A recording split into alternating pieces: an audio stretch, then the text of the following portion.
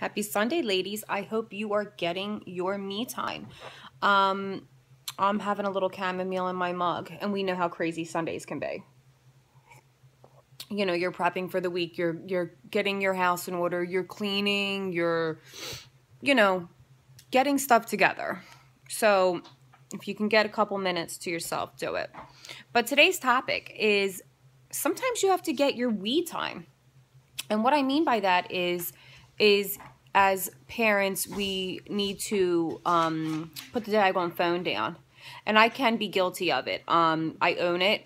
And I work at trying to, you know, not being so involved with getting pulled into social media. I am a Facebook nut. If you know me personally, you know I'm on Facebook. But there are times and places where it's you got to put the phone down. Kids doing homework, you need to have your attention there. The dinner table, phone shouldn't be out. If you're out to dinner with family and friends, you really should not be on your phone unless it's an absolute emergency. You just shouldn't. So what I mean by we time is, you know, focus. Give 100% of your attention to the people that you are with in that moment.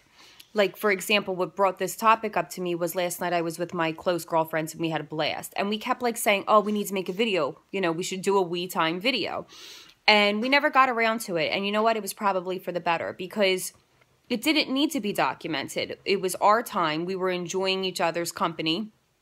And it didn't need to be shared with the world because it was just about us. So, you know, the lesson of the day, ladies, is sometimes you need that we time. You need to give 100% to your lover, your husband, your spouse, whoever you're with, your children, close friends. Embrace it. Enjoy it. I love you. Until the next time.